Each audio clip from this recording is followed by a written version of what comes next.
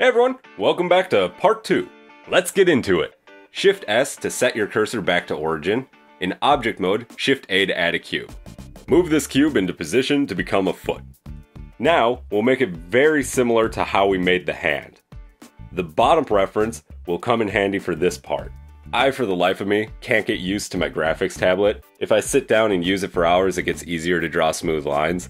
But even if I take a couple minute break, I immediately forget how to use it. This method of 3D modeling that I use is great and all, but I strongly recommend that you look into sculpting as well at some point. When you do, you'll learn all about retopology, which I actually kind of find fun. I strongly recommend getting a graphics tablet, especially if you want to do any sort of digital sculpting or drawing at some point. I have a Wacom tablet that I got for like 60 bucks, so they can be semi-affordable, even for like my broke ass. Do the Alt-M merge thing that we did on the hand pause. This time though, only select the bottom two vertices to extrude and scale. Grab the top two vertices and edge slide. Select these 4 vertices and make a face. Scale this edge. It's kind of not terrible.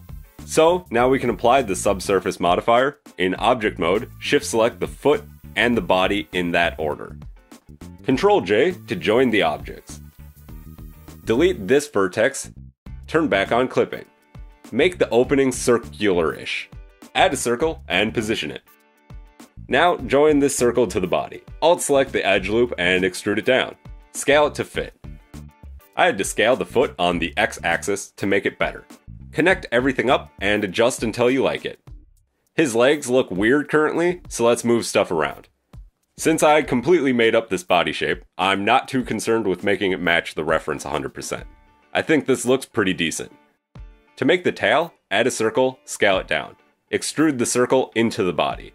Alt-select the circle, and shift-select the very top vertex, and change pivot point to active element.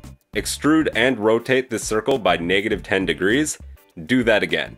Extrude out the tip of the tail, scale by 0. Add edge loops, and shape the tail. A to select all, and C to circle select.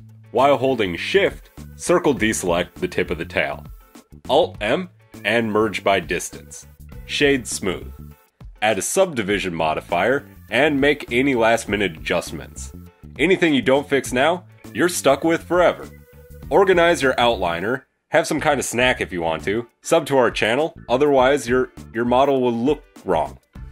After re-watching the footage to make the script, I realized I wasn't quite happy with the shape of the head, so I re-recorded making his head, this time with slightly better topology and hopefully making it easier to follow. Place a cube.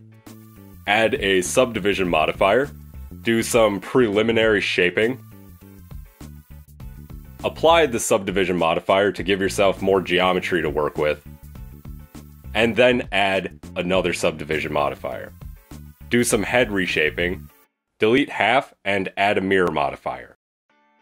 With these 8 faces selected, hit I and then B to inset faces along the mirrored edge. Extrude these vertices downward. Do some vertex repositioning.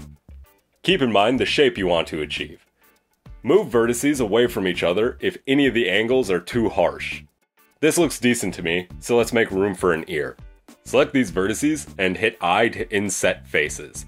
Double tap G to edge slide these vertices and make the opening more circular. Extrude these faces out. Pull the back vertices to about here. With Ctrl R, add an edge loop. Select these 3 faces and extrude them out. Position everything on the ear until you're happy with it, and the ear is done. Last thing to do is make a nose. Select this vertex and hit Ctrl B and V to bevel an individual vertex. Spend some time positioning these vertices. Use J to turn these faces back into quads. With everything in place, select the nose faces and extrude them outwards. Reposition these new vertices.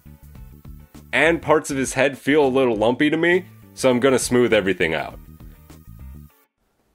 I don't like how large these front faces are, so I'm gonna add a little more topology. An edge loop isn't gonna quite work, so I'm going to delete this edge and use the knife tool. Use J to make a few more edges. and make any final last changes you want to.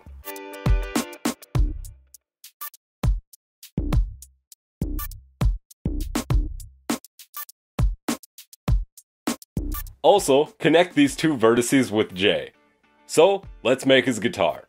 Add a plane. Position it so that it matches the neck of the guitar. Select all and extrude it back. Select these two top vertices and scale down this edge. Add an edge loop, smooth shade, and add an edge split modifier. Select the top faces, extrude them up, and scale on the x-axis. Then reposition these back vertices. Select all the top vertices, extrude and scale them to match the guitar head. In object mode, add a 16 vertice circle. Rotate it by 90 degrees on the x-axis. Scale it down to the size of the sound hole. It is literally called a sound hole. Extrude and scale a circle out, double tap G to edge slide these vertices. Delete these bottom vertices and this entire side. Add a mirror and a subdivision modifier. Enable clipping. Add another circle, delete half of it, and position it. Delete these three vertices. Add an edge loop on the top of the circle. Select the bottom circle and extrude new faces out. Select these vertices and connect them. Now select these vertices, extrude them, and merge at center with Alt-M.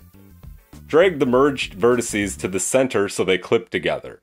And then fill in this opening however you want. It's flat and will always be flat, so you could just have one giant face and it wouldn't matter. Alt-select this outer edge and extrude it back. There appears to be a face normal issue, so select all with A and hit Alt-N to recalculate the normals outside. Add an edge loop to both ends of the guitar. Turn off the reference and fill in the back with faces. The only thing to worry about here is to make sure we have a nice loop of faces so the corner rounds nicely. Go back into the guitar neck object and make it a little thicker.